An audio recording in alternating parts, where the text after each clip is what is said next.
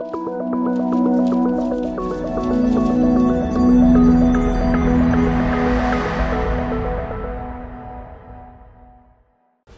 ரத்துன்னு சொல்லும்போது என்ன ஷாக் இருந்ததோ அதே ஷாக்கு தான் நேற்று இருந்தது.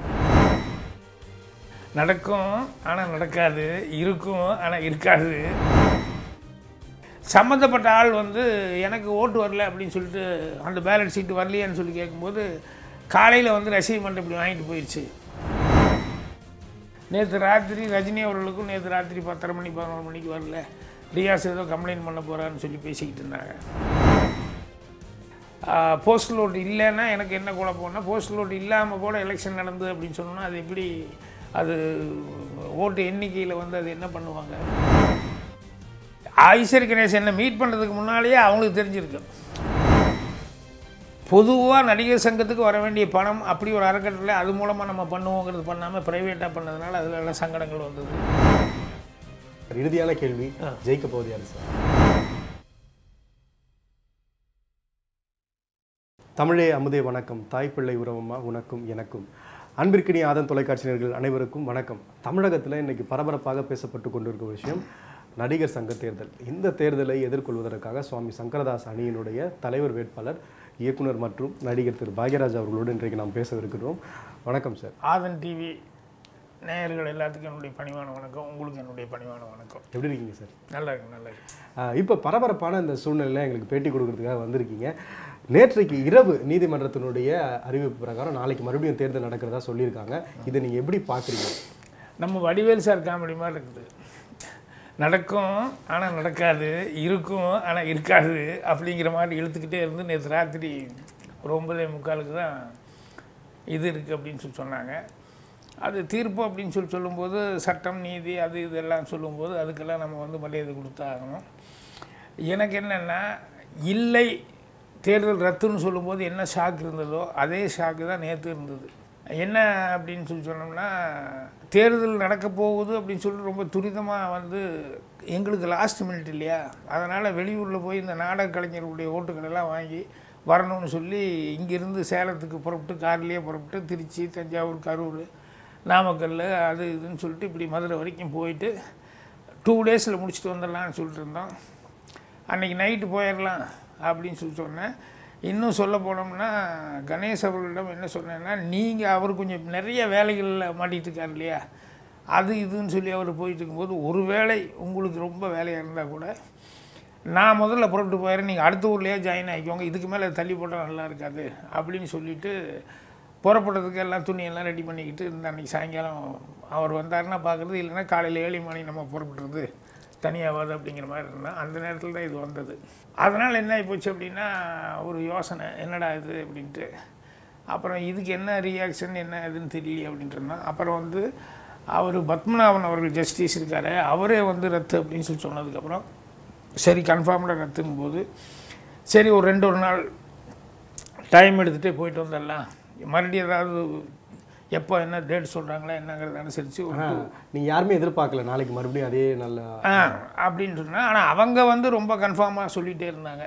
சரி எதிரணி அப்படிங்கும்போது இப்போ நாங்கள் எப்படி ஜெயிக்கிறோங்கிற மாதிரி அவங்களும் அதே மாதிரி ஜெயிக்கிறோன்னு சொல்லுவாங்க. அதே மாதிரி அவங்களும் தேர்தல் கன்ஃபார்ம்டாக இருக்குது, அதே டேட்டில் இருக்குது, கன்ஃபார்ம்னு அவங்க சொல்லும்போது என்னது ஜட்ஜே சொல்லிட்டாரு, கோர்ட்டு சொன்னதுக்கப்புறம் இவர் இப்படி சொல்லிட்டு இருக்காரு அப்படின்னு சொல்லிட்டு நாங்கள் நினச்சிட்டோம். ஏன்னா தேர்தல் ஆஃபீஸர் சொல்லி அது ஜட்ஜுன்னு சொல்லிட்டார் இல்லையா, ரத்துன்னு அவங்க ஜட்ஜு, அவங்க வச்சு ஜட்ஜு தான் அவர் ஜஸ்டிஸ் பத்மநாபன். அதனால் என்ன ஆகிப்போச்சுன்னா, இப்போ எங்களுக்கு வந்து போகிறதுக்கான சாவகாசம் நேற்று ராத்திரி சொல்லும்போது இனிமேல் எங்கே போய் எந்த நாடக கலைஞரை பார்த்து எப்படி பேச முடியும். அதனால் இப்போ இது மூலமாக தான் நாடக கலைஞர் எல்லாத்துக்கும் வந்து எங்களுடைய தாழ்மையான இதை வந்து விண்ணப்பத்தை வந்து தெரிவிச்சுக்கணும். எங்கள் சுவாமி சங்கரதாஸ் அன்னைக்கு எல்லாத்துக்கும் வாக்களிங்க அப்படின்னு சொல்லிட்டு. என்னென்னா நம்ம பக்கம் நியாயம் இருக்குது, அந்த நியாயத்துக்கு இது வரைக்கும் நம்ம சொல்லிட்டோம் எல்லாத்துலேயும். இப்போவும் அதே தான் திருப்பி சொல்கிறோம். என்ன நேரில் போய் கேட்டுருந்தேன், இங்கே இருக்கவங்ககிட்ட கூட எனக்கு ஃபோனில் பேசி பண்ணுறதுக்கு கூட டைம் இல்லாத அளவுக்கு இன்றைக்கும் வந்து நெருக்கமாக வந்து மாட்டிக்கிட்டோம். ஏன்னா இதுக்கு நேற்று சொன்னதுனால இன்னும் இப்போ காலிலேருந்து ஃபோன் வந்துருக்கு, இடம் எனக்கு சொல்ல முடியல எந்த இடத்துல தேர்தல் அப்படின்னு சொல்லி நிறைய பேர் காலிலேருந்து ஃபோன் பண்ணிட்டு இருக்காங்க. அவங்களுக்கு எனக்கு பதில் தெரியலாமல் 11 மணிக்கு மேலே தான் தெரியுங்க அப்படின்ட்டு ஒவ்வொருத்தருக்கும் பதில் சொல்லிட்டுருக்கேன். அதே மாதிரி ஒரு ராதா வந்து அங்கேருந்து ஃபோன் பண்ணி எனக்கும் வரல என் பொண்ணுக்கும் வரல இது போஸ்டல் இது அப்படிங்கிற மாதிரி சொன்னாங்க. அது ஒரு பக்கம் போயிட்டு இருக்கு. ரூபணி வந்து அவங்களும் வந்து எனக்கு நான் டிக்கெட் எல்லாம் போட்டு வச்சுட்டு எனக்கு வரலையே அப்படிங்கிறதுனால நான் நேரில் வரலாமா அப்படின்னு நேரில் வந்தால் போஸ்டல் ஓட்டு கொடுத்துட்டு அதை எப்படி ஒத்துக்குவாங்கன்னாங்க. நேற்று ராத்திரி ரஜினி அவர்களுக்கும் நேற்று ராத்திரி 10:30 மணி 11 மணிக்கு வரல, ரியாஸ் ஏதோ கம்ப்ளைண்ட் பண்ண போகிறான்னு சொல்லி பேசிக்கிட்டு இருந்தாங்க. இப்படி போஸ்டல் ஓட்டு இல்லைன்னா எனக்கு என்ன குழப்பம்னா, போஸ்டல் ஓட்டு இல்லாமல் கூட எலெக்ஷன் நடந்தது அப்படின்னு சொன்னோன்னா அது எப்படி அது ஓட்டு எண்ணிக்கையில் வந்து அது என்ன பண்ணுவாங்க? போஸ்டல் ஓட்டு வரல, நிறைய பேர் இப்படி வர முடியாமல் போயிருக்கு. அப்புறம் நிறைய பேர் என்னென்னா இப்போ இங்கேருந்து கிளம்பி போயிருப்பாங்க இல்லையா, இல்லை அங்கங்கே வெளியூர் போகிறது அங்கே இங்கேன்னு சொல்லிட்டு. ஸோ அவங்களுக்கு நேற்று ராத்திரி 10 மணிக்கு மேலே 11 மணிக்கு மேலே தெரிஞ்சு இப்போ காலையில் தான் சில பேர்த்துக்கெல்லாம் தகவலே தெரிஞ்சு. ஸோ அவங்கெல்லாம் எப்படி புறப்பட்டு இப்போ 5 மணிக்குள்ளே வந்து போஸ்ட் வராதவங்களுக்கெல்லாம் இனிமேல் கிடைச்சா 5 மணிக்குள்ளே எப்படி வந்து சேரும் அப்படிங்கிறது. அப்புறம் சில பேர் வந்து நேற்று கம்ப்ளைண்ட்டுகள் சிலதெல்லாம் வந்தது. இதெல்லாம் நாங்கள் உட்காண்ட்ருக்கும்போது என்ன அப்படின்னு சொன்னோம்னா, ரசீது பண்ணுறதுக்காரன் போய் போஸ்ட் ஆஃபீஸில் போய் அவங்ககிட்ட போய் வாங்கிட்டு போயிட்டான் போஸ்ட்மேன்கிட்ட காலையில் 7:30 மணிக்கு. சம்மந்தப்பட்ட ஆள் வந்து எனக்கு ஓட்டு வரல அப்படின்னு சொல்லிட்டு அந்த பேலட் சீட்டு வரலையான்னு சொல்லி கேட்கும்போது காலையில் வந்து ரசீது மட்டும் இப்படி வாங்கிட்டு போயிடுச்சு. அவன் உடனே நான் கம்ப்ளைண்ட் பண்ணுறேன், நான் போலீஸுக்கு போகிறேன் அது இதுன்னு சொல்லி அது பண்ணும்போது அப்புறம் இந்த தகவல் தெரிஞ்சுன்னு இங்கேருந்து இவங்களே கூட ஃபோனில் வந்து பேசி ஏதோ தெரியாமல் நடந்து போச்சு, தப்பாகி போச்சு, நீங்கள் எதுவும் பண்ணிக்காதீங்க, நம்ம ஏதாவது பேசி சரி பண்ணிக்கலாம் அப்படி இப்படின்னு சொல்லிட்டு அவனை சமாதானப்படுத்த முயற்சி பண்ணாங்கன்ட்டு இதெல்லாம் நேற்று ராத்திரி நடந்துருக்கிற விஷயங்கள். ஆனால் இது வந்து அங்கங்கே போய் போஸ்ட்மேனை அவனை பிடிச்சி காலையில் நேரத்துலேயே வந்து இப்படி கலெக்ட் பண்ணுறது. அப்போ அப்படி வாங்கினாங்கன்னா என்ன இருக்குன்னா, இப்போ என் பேருக்கு வர வேண்டியது வந்து இன்னொருத்தர் வந்து கொடுங்க அப்படின்னு சொல்லி கேட்டு வாங்கிட்டு போயிட்டாருன்னு சொன்னோம்னா அப்போ நான் கையெழுத்து போட வேண்டியது இல்லையா, அவங்களே கையெழுத்து போட்டு அவங்களே ஏதாவது பண்ணி தான் அனுப்புவாங்க. பட் எப்படி இருந்தாலும் சட்டம் ஒன்று சொல்லிடுச்சு, நீதிமன்றத்துலேருந்து இப்படி சொல்லிட்டாங்கன்னு சொல்லும்போது தேர்தலை சந்திச்சாகணும், அதில் ஒன்றும் இல்லை.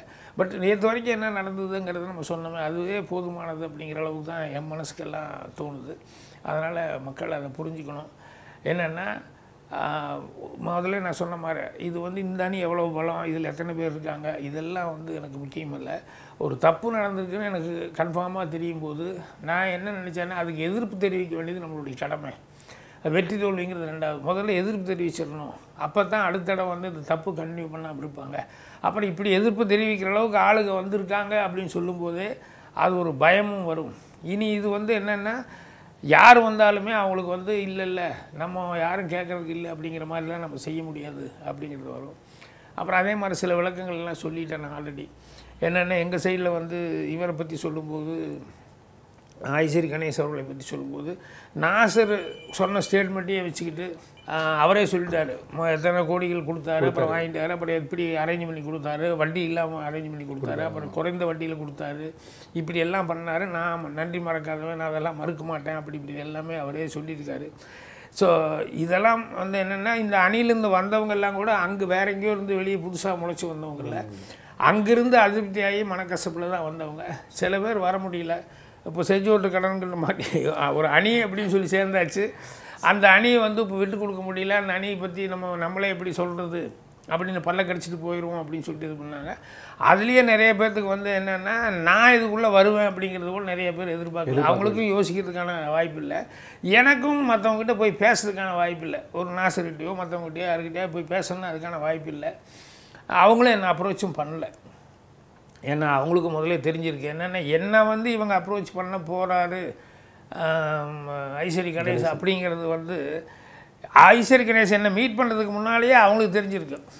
அப்போ அவங்க வந்து என் சன்னுக்கிட்ட வந்து கேட்டிருக்காங்க, சாந்தனுக்கிட்ட, என்னப்பா இது இப்படி சொல்கிறாங்க, உங்கள் அப்பா வந்து தாம என்னது அப்படின்னு சொல்லி. அவன் உடனே மம்மி என்ன மம்மி இப்படி சொல்கிறாங்க, டே எனக்கே தெரியாதான் அவங்க அப்பாட்ட தான் கேட்கணும் அப்படின்னு இருக்காங்க. அப்புறம் என்ன கேட்டாங்க, நான் சொன்னேன் இன்னும் ஒருத்தர் ஒன்று என்னை மீட் பண்ணல, யார் இது சொன்னது அப்படின்னா, இல்லை சோனுக்கிட்ட இப்படி கேட்டிருக்காங்க அப்படின்னு சொல்லி இந்த பாண்டவர் நிசார்பில் சில பேர் அவங்ககிட்ட ஃப்ரெண்ட்ஸாக பழகிட்டு இருக்காங்க இல்லையா, அவங்களாம் கேட்டிருக்காங்க.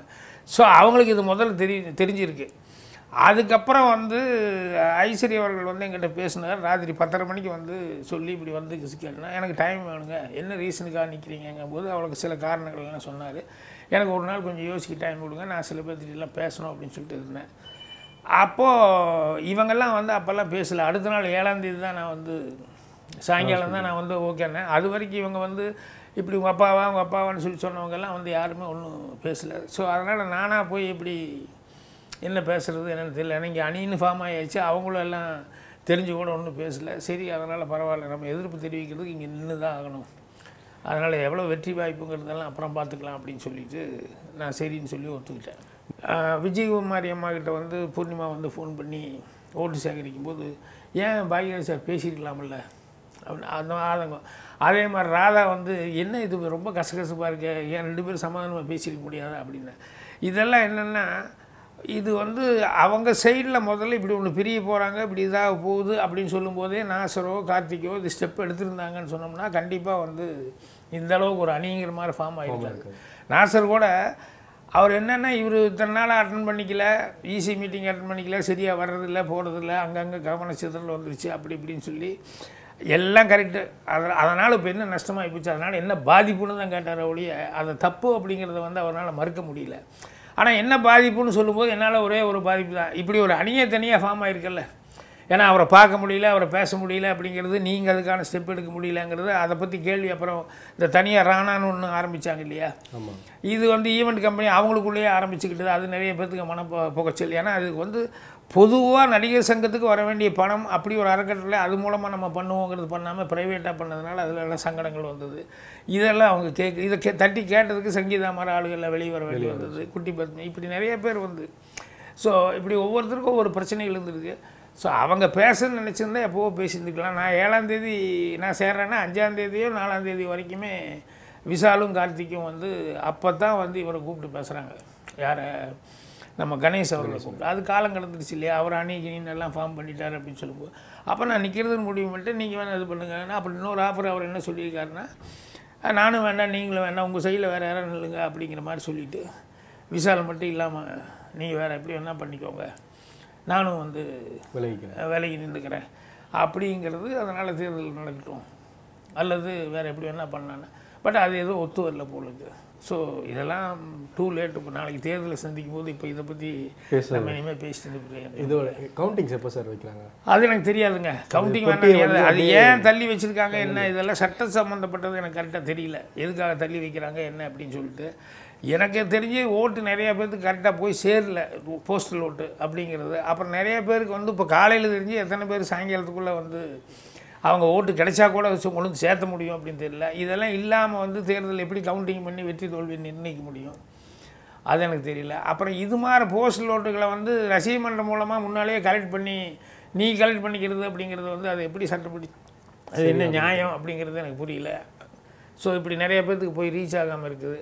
இதெல்லாம் கேஸ் நடக்கும்போது தான் இதாகும். அப்புறம் வந்து இந்த கேஸ் மாதிரியே இன்னொரு கேஸ் என்னென்னா, அவங்களுக்கு டைமே இல்லை, டைம் இல்லாதப்போ அவர் எப்படி பொதுச் செயலாளர், அவர் எப்படி இதை கூட்டலாம் அதை கூட்டலாங்கிறாங்க. இதெல்லாம் வந்து சங்கத்தினுடைய பயலாவோ இல்லை சட்டத்தினுடைய லாவோ அதெல்லாம் எப்படி இருக்குது என்னங்கிறதெல்லாம் வந்து எனக்கு கரெக்டாக தெரியல. எனக்கு நம்ம சொன்னது நியாயம், மனசாட்சிப்படி சொல்லியிருக்கோம். அதை வச்சு வாக்காளர்கள் நம்பிக்கை வச்சு இது நல்லபடியாக சீக்கிரமாக வந்து இந்த கட்டடம் வரணும் அப்படின்னு சொல்லி எங்கள் சங்கரதாஸ் அணிக்கு ஓட்டு போடுவாங்க அப்படிங்கிற நம்பிக்கை. இன்னும் கொஞ்சம் அதிகமாக கேன்வாஸ் பண்ணுறதுக்கு வாய்ப்பு இல்லை, இருந்தாலும் இதே போதுமானது மீடியாக்களில் போகிறது. அதனால் நம்பிக்கையோடு நாளைக்கு தேர்தல் சந்திக்கிறோம். ரொம்ப மகிழ்ச்சி சார். இறுதியான கேள்வி, ஜெயிக்க போகுது யார் சார்? இதான் நான் சொன்னேன், நாளைக்கு மகிழ்ச்சியோடு தேர்தலை சந்திக்க போகிறோம் அப்படின்னு சொல்லி சொன்னோம்னா, இதெல்லாம் சொன்னதில் வந்து இத்தனை நாள்லேயே வந்து டிவியில் வந்ததில் வந்து ஜனங்களுக்கு ஓரளவு புரிஞ்சிருப்பாங்க என்ன செய்யலை என்ன தப்பு அப்படிங்கிறத. அதனால் வந்து இந்த அணி வந்தால் சீக்கிரமாக ஓரளவுக்கு அவங்க சொன்ன வார்த்தையை காப்பாற்றுவாங்க அப்படின்னு சொல்லி நம்பி சுவாமி சங்கரதாஸ் அணிக்கு ஓட்டு அளிப்பாங்கன்னு நினைக்கிறேன். அதனால் அட்வான்ஸ் நன்றி நான் தெரிவிச்சுக்கிறேன். ரொம்ப மகிழ்ச்சி சார். நாங்களும் உங்களுக்கு அட்வான்ஸாக வாழ்த்துக்கள் தெரிவிக்கிறோம். நீங்களே நடிகர் சங்கத்தினுடைய தலைவராக வாழ்த்துக்களை தெரிவிக்கிறோம்.